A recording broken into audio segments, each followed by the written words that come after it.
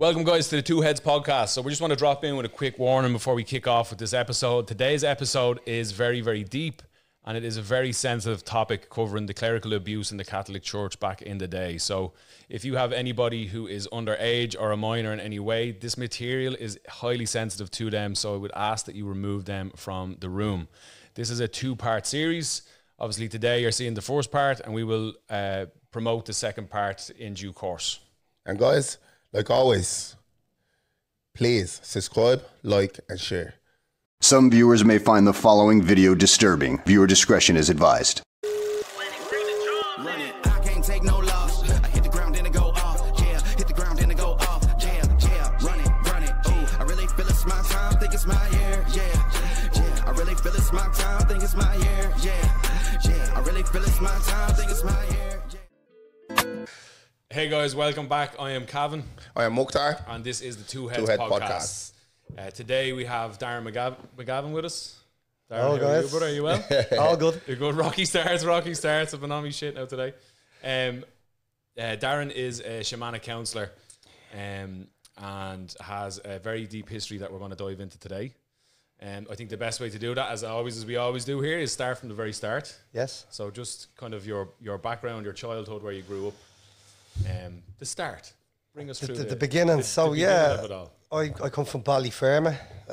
Originally Thomond Road. I was born in the house. Well-known community, of course. There was 5 of us in the family. So 2 older and 2 younger. So I'm the middle child. Yeah. Middle child syndrome. Oh, always the good one. Dad was a hard worker. Mum was a hard working housewife. Mm-hmm. Lived lots of friends growing up in the 70s. I was born in 72. Went to school in Ballyferma. Started off in the Dominican convent, the nuns, St. Michael's, and then at the age of making the communion at 79, progressed across the road to the De La Salle Christian Brothers. Okay.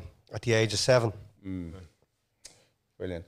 And Dan, growing up in Ballyferma, what was it like at that time? At that time, it was kind of, I suppose, Teletubby land would be the word I'd use. It was like a baby boom. Them houses were newlywed houses. They were giving out like a sweepstakes every year. Somebody, one of the mother or the father would queue up, and your name was called out, and you got a key. Yeah, just like that. Yeah. Just like that. Yeah. I think to buy the house back then, it would have been something like £9,000. Yeah. Yeah. Nowadays, they're going for nearly 300,000. You rent a room for that now. Yeah, you'd rent a room. So, yeah, we'd 2 bedrooms, just 2 up, 2 down. Bathroom, out the back. Kitchen at the front, sitting room, 2 bedrooms upstairs. 5 kids in 1 room. Mad. Yeah, wow. Which was, back then, it was kind of good because there were bigger families. So, I'm sure people have experienced maybe 10 or 12 in one room. One house, yeah, like, for sure. Yeah. It's mad, isn't it? It's mad the way time changes, though. It's like nuts, now, when man. you see somebody with 5 kids, and you're like, whoa, Yeah. that's a lot of kids. But like, my mom grew up in a family of 9 as well. 9 girls, 1. Actually, family of 10. 9 girls, 1 brother. No TV in the house. No TV, nothing like that now. That now. But it's mad. Like, I have 3. And I'm bleeding nearly bald. Yeah. You know what I mean? Drowning in 3. Yeah, it's nuts. But yeah, let me take you back to that now. So growing up in Ballia, then at that time, you came from a big family. Were you a good kid? Were you known for the streets? Were you a messer, or which way were you like? I would have been quite quiet back then. I perceived myself to be quiet, kind of a loner. Okay. Yeah, we had lots of friends. Like all our neighbours on the street were in my class. Right. So we went to school together. We played rounders, piggy, knick-knack, all that kind of jazz. Went to the park together. A lot of them were sports orientated, so a lot of the kids would have been into the GA, the hurling and the soccer, where I wasn't into any of that whatsoever. I was into nature. I'd be down to Phoenix Park, chilling out around the cross, playing on the swing, down the duck pond, all that kind of stuff. So I didn't hang around. I wouldn't have had a particular type of group of friends. Okay. So I would just buzz in and out of groups and do my own thing. Yeah.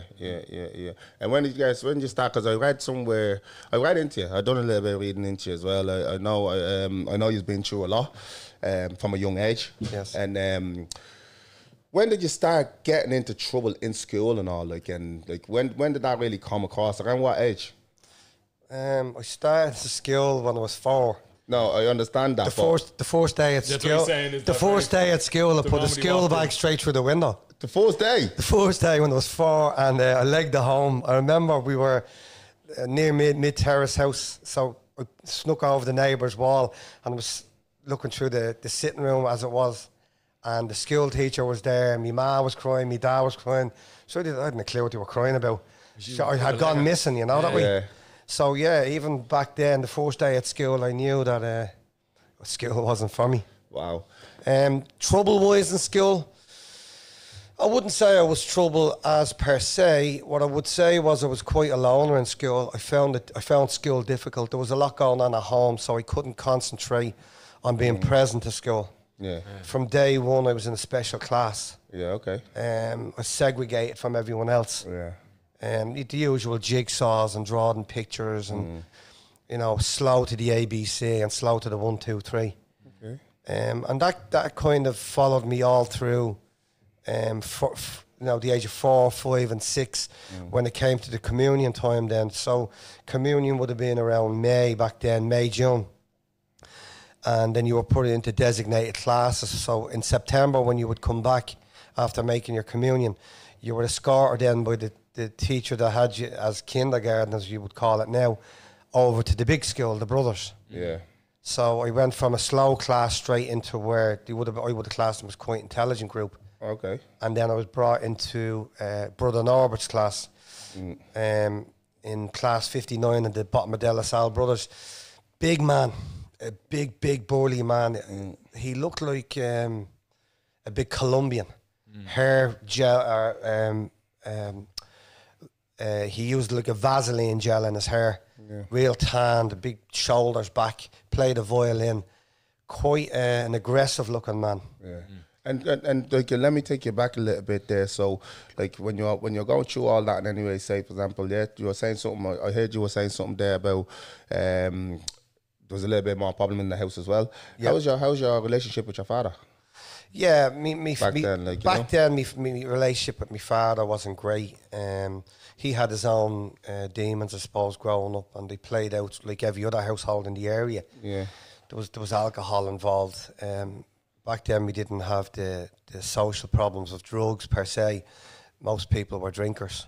Yeah, and that kind of snuck into the house, and it's shown itself as various different angers. Yeah, and like come to say that there was a spot, there was a place where I was reading, and there was the where it really touched me was there was a time that you misbehaved somewhere, and when you came home, your dad was that angry with you that he put smoke out on you. Did he put smoke out on you or something like that? That was I got caught smoking. Okay, right. So that was the catalyst. Yeah. I went on the hop from school. I thought he was going to be in work. Yeah. So yeah. There's what like you put it on your hands or the arm? The arm, yeah. And what was the information there? Like what was that about? Like what like is that teaching you a lesson? In his eye? Teach me any lesson. No, I still smoke. That was probably his intention, though, was to try but I smoke when I'm in the mood, you know, don't I? Yeah. I smoke when I'm in the mood.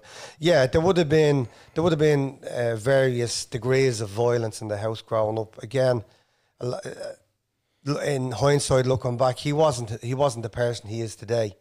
He's a different man today, but the alcohol had a hold to him. And as I said, we were subjected to all kinds of stuff. Yeah. And do you feel like that's what played a big role in the likes of like age 4 pinging a school bag through a window is like... Yeah, there was definitely a rebellious sign in me back then, yeah. And it came from that kind of From nature. observations, yeah. I suppose when there's something happening to you at home and there's only... I think there's a level of pain a human being gets to where it doesn't become pain anymore. So the fear element just leaves the body, so you just tend to do what you want to do. Yeah.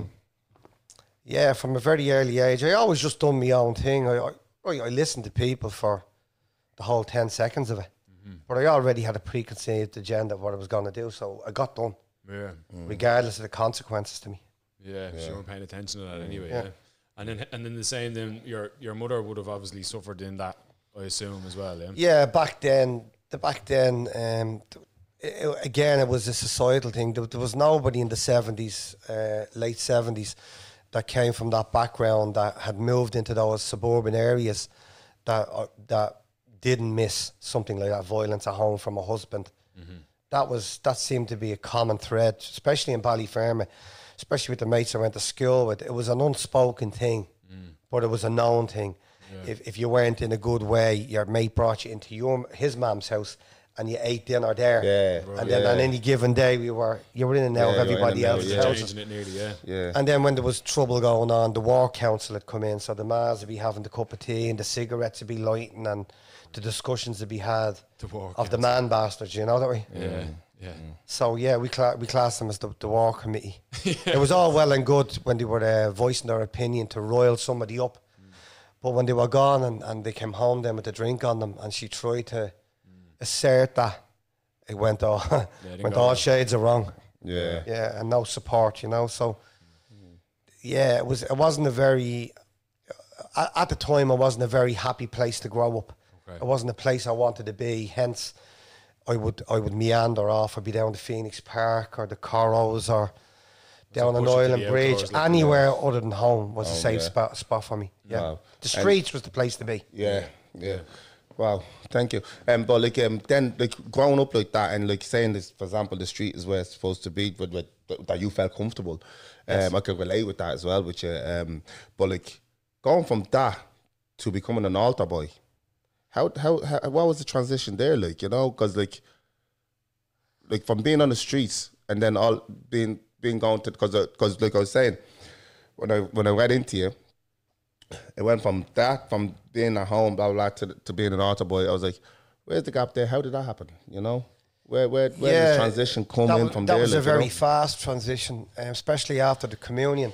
So when I joined the De La Salle Brothers in the September of 79, again, we were given our class, we were given our teacher, we were given our do's and don'ts, and you were given the slap straight away.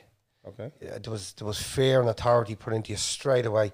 It was a big shock from, you know, cuddles if you fell in a yard, cuddles, plasters and a lollipop to beatings. And then there was bullying going on in the class.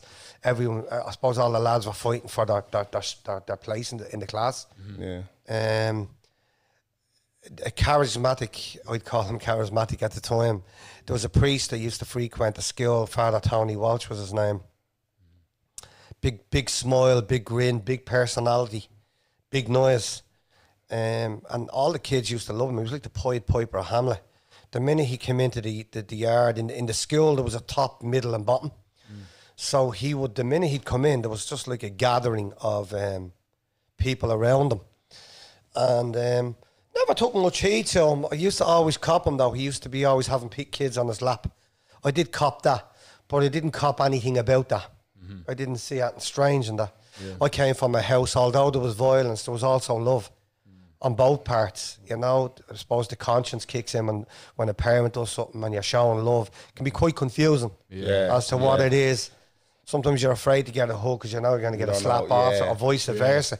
Yeah. So I always had that weariness around affection growing up. So he blew onto the screen in the school. He was part of the all-priest show. I heard Elvis impersonator. He was an Elvis impersonator, and he was good.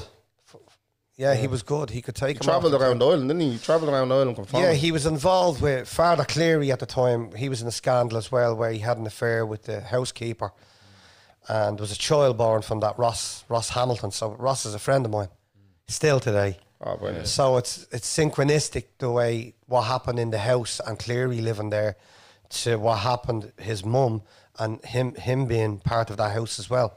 Okay. So he was from the age of 7. He was a big deal in the school. How I came across him predominantly was I got a hiding one day from a few of the bullies in the class, and he got a hold of me and he asked me, was I all right? And I said, yeah. And I just broke down. I said, I can't handle this anymore. I can't run anywhere, but I'm getting a hiding. And he said, what do you mean you can't run? I said, well, the brother's giving me beatings. The Christian brother had a leather strap called Uncle Charlie, and he had a wooden dowel called Auntie Betty.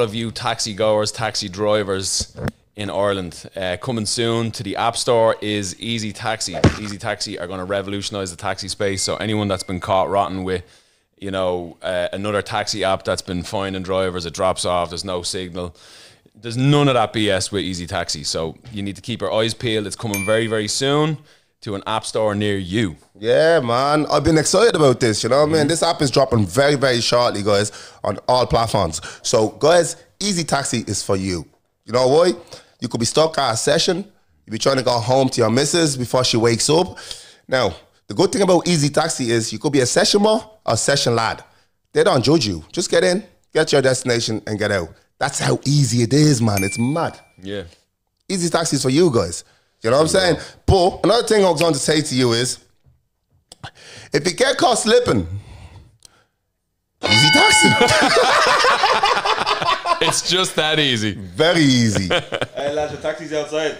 Easy taxi. Just that easy. Just that easy. Jesus Christ. And come here, how common is it for like your dad coming in and hopping your man's head off to that doesn't say, like, it's obviously more commonplace back then to get lashings and beatings and stuff like that. Oh, it was a daily occurrence. Yeah. In school. Oh yeah, daily. So, but it must have been odd for your dad to come in and actually, like you said, pick up for you in that. Yeah, I felt very. I think it's looking back in hindsight, it was the only time I felt validated that I was heard. And did you feel like that marginalised you more though, because then you were? Yeah, I kind of, I was the rat. Yeah. I was the rat to the school teacher. I was the rat to the more priest, to pressure the then, school yeah. teacher. So although there was a bit of relief there was a worse compound of fear, whip of paranoia. I remember paranoia sneaking. I didn't know the word, but I knew I was observing everything. I was watching everything like a hawk to see how people. Such a young age. Perceived me. For that age is mad, isn't it? Yeah, I was very aware for that, a kid at that age. Yeah. Wow. I was aware of so much. Yeah. And so then it was obviously Father Walsh's who comes and has the chat with your ma and says I can look after him and bring it in. And obviously, like you said, there's a few kids in the gaff. There's a lot going on. Your ma was probably the best thing to hear. It was the best thing. One less child to be worrying Be about. worried about, like, you know. And he'd be safe. Safe. Yeah. Safe would be a word, yeah. Yeah. Yeah, And come here, so from there on then, the same day you left with him, or did you? That day, that day we went down to the park, the Phoenix Park. We had a ramble around the people's gardens, the duck pond down there. And that evening there was an altar boy meeting, like an induction. It was held in the sacristy in the Assumption Church in Ballyfermot. And I remember being very nervous going in. He says, "You'll be fine." And he introduced me to everyone. The priests were there. And the altar servers had their own room, their own toilet, little closets made. And it was agreed that it was a certain amount of money. If memory served me right, it was £7, which would have been a few quid back then, to get your surplice and your altar boy outfit. And then you were given the pamphlet of a Sunday, which was an entire mass. Yeah. So you had to learn that. Everything you had to learn. So you had to learn when to bow, when to kneel, when to do the bells, when to do the smoke, when to collect the money, and know all the prayers. You had to learn everything. And then you were put into groups. So there'd be, back then there was morning masses before work. So back then there would have been like 5:30 mass. There would have been 7 o'clock mass. Yeah. Oh yeah. Jesus. And packed. Yeah. They'd be going to mass for work, and then there would have been 11 o'clocks. And then Sunday was a big day because you had your mornings, then you had your 8s, 9s, 10s, 11s, 12s, 1s. Then there was a breaks. Then you had your 5s and your 7s. Yeah. So mass was a big thing on Sundays. Confession was a big thing on the Saturday, to go in and do your confession. So, I was brought, and then you were inducted. There was a kind of a, if you become very good and serve enough masses, he says, put yourself down for all the masses. Little did I know why he wanted me there that early and doing so many masses. So, you would be chosen to serve weddings. Back then, it's a bit similar now. If you're getting married, the best man would have an envelope and you put a few quid by for the altar servers, a few quid for the priest, a few quid for the church, then a few quid grushy for later on for people getting trampled on for a few shillings. Yeah. But sure, it was what we used to do. So, you were invited to do them all. So it was quite appealing to do all that. Those masses, back then there wasn't a lot of money coming into our home because of various other things. So I used to have a milk route before school. So before school I would deliver milk around Ballyfermot. And then in between that, then you would be taken out of class. You'd come into the school and he'd take you out to serve a wedding. You wouldn't be asked. You'd be there'd be no excuses. He would just come in, I'm taking Darren, and you'd be gone. And then I would have paper around then after school, so that would be 3 to maybe 5, 5:30, delivering the newspapers to the same area. So I was kept going to get the few quid in. Yeah. And then you had your masses in between it, late masses, morning masses. So I was kept busy that end of it, and I was constantly surrounded. by altar servers and by priests. And like when would like then like so that was what 6, 79, yeah. Yeah. Would have been 7. 7, yeah. And then like how long after that did he start trying to touch you or Straight away. Yeah? Oh yeah. Yeah, would have Straight been like so you settling, were you staying in the church home? No, so the way it's set up, most churches are set up the same. So you have your church, and either it's normally like the shape of a cross, believe it or not. So your church is centered, and to the left or the right, whether at the front or the back, you would have parochial homes. Yeah. So that's where he lived, on the one on the right hand side facing Ballyfermot Road. So he was there. There was one at the back, Cole Park entrance, and there was one Lafornia Road entrance. So there was 3 sets of houses, and I think there was 3 bedrooms in each. So there would have been 3 priests in each. Remember, mass and church was a big thing back then. So there was nearly more priests than there were shops. Yeah, But see, did you live together? yeah, that's what I was gonna say. So all the altar boys, did they live? No, we with the didn't house live with them? there. So in the church itself, there would have been a sacristy, and then there would have been a part where the altar service had their own little locker, and your gear was in there. So you would attend there for mass, to do your mass before, and then obviously you get stripped after it. And then the priest would be taking his garments off. You were there early to set the crowds up, the wine, the holy water. And then you would leave, either go to school or you'd end up in his car. Or sometimes there was a side entrance, a gateway from the church to his premises, and then you'd be invited back there, and that's where the first encounter happened. Yeah, like I'm sorry to bring you back to this, but I just want to make it very clear. It's very hard for me to ask, but do you remember the first time he put his hand on you? Yes. And what was it like? How did that, like, being so young? What was he trying to do? Like when he put his hand on you, like how did you know what he's trying to do, or did you feel? Or Did you go did you numb? know? Yeah. Like did you know what I mean? Being so young, like how did you know? I don't want to bring. It's so hard for me to even talk about it, to try and bring you back to this. Just phrase it whatever way you need to phrase it. Yeah, it's a very hard topic, you know. But like being that young, what was it in a car? No, the first incident was in the house. We went into, when you go into his house, his room was into the left. He had a sitting room, and there was like the window, and then he had a TV stand, and he had a record player. So he used to play Elvis songs, and he had a little drinks area. He drank Powers whiskey, and there was Taylor Key was the orange back then, and the lemonade, red, white, and orange. He had sweets there, chocolate bars, refreshers, crisps. So I didn't think that. No, I thought it was great. I thought it was quite, I was proud to be allowed being there. Yeah, privilege. Like. And I didn't have to go back to school. It was great. He said he would have me excused. And I just started with singing and dancing, and he'd have you dancing around the place. He'd have you sitting on his lap and ask you to be dancing on the spot. And that's what I used to do, be bouncing up and down on his knee. Never thought anything of it. Back then, as I do now, I'm still 50 and I'm a sucker for a pair of shorts and a t-shirt. So back then I used to wear the same. And I remember him touching me leg up and down, rubbing the inside of me. To be honest with you, in hindsight, I didn't give it a second thought whatsoever. It didn't feel weird. It didn't feel strange. I did get creepy though sometimes. I don't know why. Sometimes he'd breathe. I still get it now. I get shivers when I think about it. He'd breathe on the back of your neck, and he'd whisper in your ear, "You know I love you, you know I love you," but he'd hold you tighter when he'd say that. That kind of, even now, yeah. Still get the shivers from that. Yeah, sorry to bring you back there, man. No, But, that's like, okay. Yeah, and like, so when he started touching your legs, touching you like that and all, and what was the first time that he actually, like, do you remember when he first... Yeah, so it was about a week after that. It was a Sunday. I was doing a 10 o'clock mass.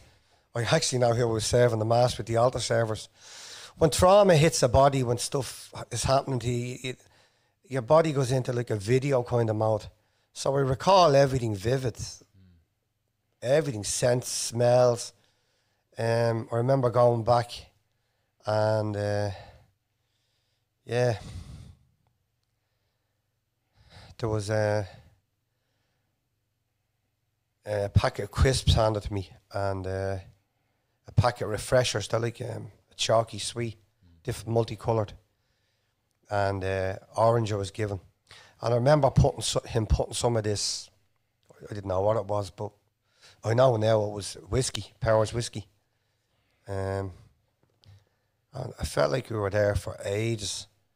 And he sat me on his lap and he got me to stand up after about, 15, 20 minutes. He made sure I drank the lemonade and all the sweets. I didn't understand why. And I remember him rubbing my chest and playing with me nipples and then putting his hand down. And he kept saying, I love you, I love you. And that was when I felt something wasn't right. I still feel the feeling now as I'm talking. It's like, it's like my breathing got very shallow. My face became very numb. I became fixated in the room. All I could see was the telly, but it seemed to shrink. The television was shrinking. Pins and needles as I have now in my hands. It's weird. It's a weird sensation. And yeah, he just kept playing with me willy, as I call it. But I do remember him messing with me bum as well. I remember being sore. I didn't know what he was trying to do, but I know I didn't like what he was doing. And then it was just like, it's hard to say. It's not hard to say. It was like I was there, but I wasn't there. It was like I could see what was going on. I could see myself, what was happening, but I couldn't do anything about it. Wow. Yeah. And what age is that? That's 7. Yeah. Yeah. Yeah. Jesus, Darren. Jesus. Yeah. And up until that age, I guess. That wouldn't have been long into September. We weren't long back in school. Yeah, that was a mad day. Yeah. Up until that moment, it's a safe space as well. Is probably why, like, that feeling, that privilege of being there, or noticing the earlier signs of it, but not really noticing it, and it just kind of being. Yeah. Sure, it's a priest. How was your and back then a priest is as good as the guards or the president or whatever. You know what I mean? It's a a high authority figure. But yeah, that's and from that moment, then what happens? What happens after that? So once that obviously starts and ends, what comes after that then? Does it just drop you home, or is I was dropped home in the car, because you were seen to be, well, in hindsight, looking back, I suppose I was his trophy. He was my protector. He said that he would look after me, and he dropped me home. So it became, I suppose, looking at it now, it was a trust thing for me, ma. My son was dropped to the house. And he went in for the cup of tea and all that. And it was mad. It was weird looking at it because he used to allow me smoke. I smoked at the age of 7, like. So, you'd be given the smoke after stuff. Yeah, it's just trust building. Yeah. My mad smoked 10 number 6. And I remember going back and him opening them and him giving me a smoke in front of me ma. And it was like him saying to me, ma, this is okay for him to have a smoke. That's how my ma was introduced to my smoking. I was smoking before that. Yeah. It's just my ma didn't know about it. She just realised some of our cigarettes were going missing all the time. So it's mad. Like I look at that now, and I'm looking at the age that you're saying. Like my son is 6, and like the innocence in him as well. Like if I picked up a smoke now and start smoking it, he'd be confused. He's never seen me smoking before. Yeah. Do you get what I'm coming from? You've never seen anyone around us smoking except for his nanny and all. So he's like. He's still learning. He's so pure to it, like. And that's why that story there, and like I know I brought it up, but it hit me hard, man. I felt it like thanks for sharing that. Yeah. Like what I mean? But like you're saying, like so he goes back. Sorry for putting that out there. I just said that's okay. This is what we're here for. Yeah. So what he went back, so he let you smoke in front of the match. I think that was but that to you right now, if you look back with that, would you say that's a power trip? I wouldn't have classed it as a power trip now in the work I do. That's a grooming technique. Oh. For sure, yeah. He's stamping his authority with me mother. I'm over you. I'm a priest. And I'm telling you your son is okay to smoke and he's fine. and your son is safe. And yeah, my ma ironically used to say to me now and again if I was going through, have you got a cigarette? Or you take a drag of a cigarette the first thing in the morning and you'd have to hide in case one of the kids seen you. But yeah, that was definitely manipulation, to manipulate my mother as well, because he brought her cigarettes, and as I said, money was tight in the house. Yeah. So he knew what he was doing. Knew what he was doing. Yeah, to hold the right strings, yeah. So that was the kind of way he progressed in my home and in the school. It just got worse, is all I can say. Yeah. The day is being taken out of school. Again, I didn't feel there was anything going on, anything strange. Didn't feel there was an issue or a problem. I felt very much loved. I know that might sound a bit weird to hear. Yeah. I did feel loved. I felt very protected. But I guess that he was trying to make you feel that as well, I guess, given what he was doing. Looking at it now, he achieved it, didn't he? Yeah. Definitely, 100%. And money, you'd get money, you know, he'd buy you sweets, the latest thing out you'd get. And like, was he constantly at you? Oh yeah. I would say it only came out when we were doing the trial, when we were doing the trial in 2010, as to how frequently he would get to me. So although there were various counts that he had to stick by in court because of, I suppose he was fighting all the time, and it was the DPP just wanted to get this to court. They wanted it, and the less hassle. So there was a lot of rapes that I had to, and abuses I had to agree to drop. Yeah. To get it this far, but it turned out in 2010 that I got to say the whole lot. But his barrister pushed me too much one day, and the judge just redirected the trial to, we're going to start from fresh here. So I got to speak about how it happened, and a bit like today, I was given the time to speak about the pathway to where that got me to the trial. So yeah, he's I was being generous when I said this, and I'm still being generous to him. Minimum 3 times a week he would have got to me. Minimum. So if you can imagine 7 days in a week, I would have served mass every day. Yeah. I would have done 3 or 4 weddings easily, and funerals the same. And then coming in our school, taking me off, and then anything you can imagine in between that. So just to say 3 times was being very generous to him. Putting it lightly. Yeah. So, yeah, as I said, it progressively got worse. As I got older, it got worse. The fingers went in. The smells came in, poo, stuff like that. Wiping you. These out as I know them now to be out of body experiences. Back then they were just numbings. I just knew them. I'm numb.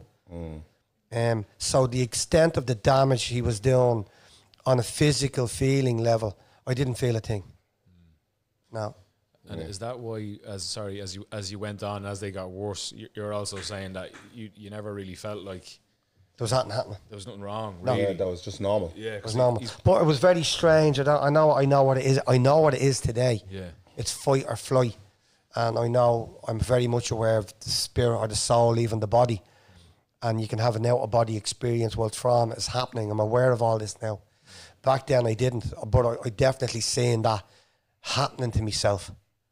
But I didn't see any urgency to do anything about it or say anything about it. Yeah. Because I didn't feel I was being violated. Yeah.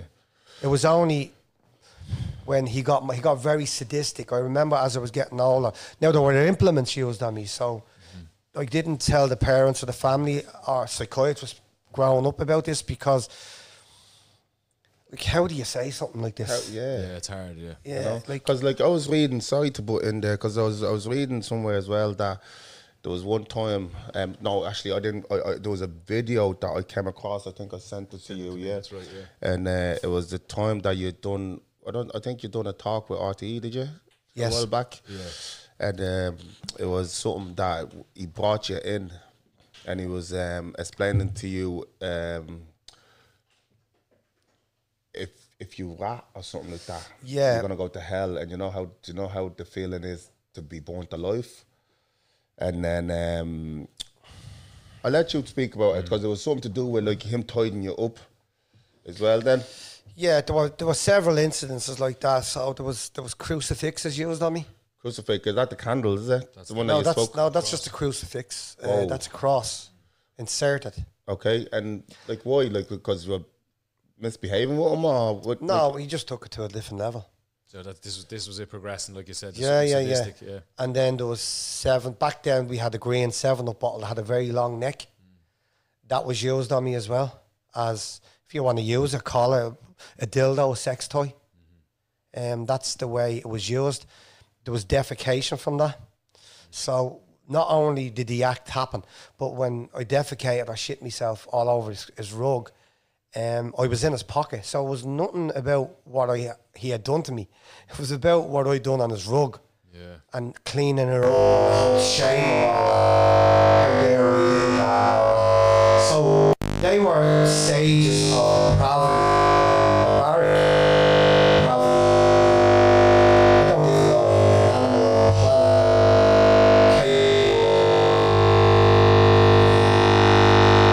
On one particular day,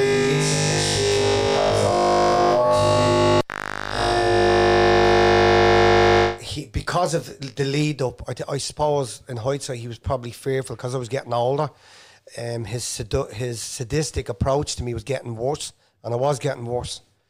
You know it's getting worse when you see another child on his lap and you're jealous. That's when it kind of stuck home for me. I used to go into bouts of rage in the school when, like, I had that much energy with anger. I used to run like Superman going around the world. I used to run around the school with anger just to release somebody sitting on his lap. So this particular day we were in, and he'd approached me because I'd given out to him in the school for letting somebody sit on his lap. And I said to him, why am I sitting on it? Why don't you do to them what you're doing to me? And this was me punishment. So he said, you want to play a game? And I said, yeah, whatever. So we had a coffee table in the sitting room, and I had casters, little brass casters, like egg cups. And he tied my hands with rope. Well, I know them to be the rope off the vestments that he had. I'll never forget that. And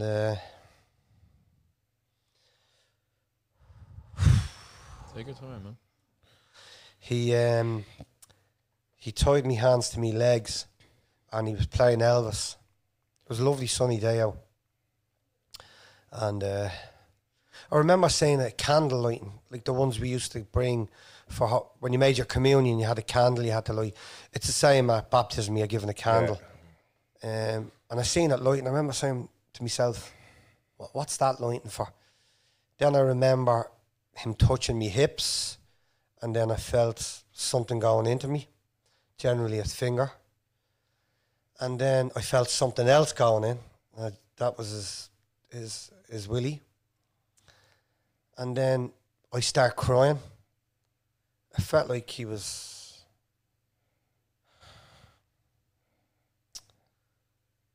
Yeah. I felt like he was at me for a long time.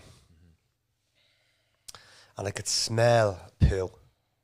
I remember trying to look under the table to see if I had something that come out of me, because there was always something coming out of me. And he just said to me, "Come here and I'll show you this." And he took a Bible out and he had it in front of me, and he was saying, "You know, if you tell anyone, you'll go to hell. You know what hell is, don't you?" And I said, "Yeah, I do." He says, "You know the flames of hell burn forever, and you're born for eternity. That means forever and ever and ever and ever." And I goes, "Yeah." And he says to me, "Do you know what it feels like to burn?" And I said, "No." And with that, I just felt this. I felt like a little bit of heat for a moment, and then it was a fucking whole lot of heat. And I don't know what happened. I just felt like I just was shitting and shitting and shitting and shitting and burning. I remember feeling shit, burn, shit, burn, shit. And it was a burn, like it was a burn. Yeah. And I remember crying. I couldn't stop shitting. And I kept crying and crying. I got louder. And I remember him leaving the table and he hurried the music up and he opened the window. They had the old windows and you had to give her a nudge to open it. And I could hear somebody, and there was a stairway at where the sitting room was, a stairway going up, and I could hear somebody there. And I kept crying and crying and crying. And I could hear them stopping on the stairs. And I thought I was praying here, was please, please let it be the housekeeper. Let it be the housekeeper. But then the steps continued going up. It was like, and I remember going, fuck. And then he cleaned the mess up. That took a long time to clean up. That took a very long time. He cleaned me underwear, but I wasn't allowed to wear them. And I remember going home with them in my pocket saying, what am I meant to do with this? You know? It was horrendous. He gave me money. Back then, yeah. There was an English 50 pence piece doing its rounds. It was a 50 pence piece with a load of hands on it. And I got 50p off him. And he dropped me home. I remember after that not being right. I just knew. I didn't, how did I say? I was lost. Yeah. I didn't want to hang around with my mates. I didn't want to hang around with my sisters, my brothers. I just didn't want to be around anyone. I can't imagine being that young as well. Like, Absolutely, yeah. That's traumatic shit. Like, yeah, like, that was one severe incident, and those incidences continued. And from that one, oh, he didn't stop. Yeah. Oh Jesus, no. No, the man didn't have a stop. But I can tell you one thing from that day on. I know when somebody says the word born to me, yeah. Understood. Yeah. Yeah. If I even smell candles, I'm like, fuck. Jesus. Yeah. Fuck. Candle wax. I've been burnt a lot of times. I've been burnt off a toaster with gas, electric.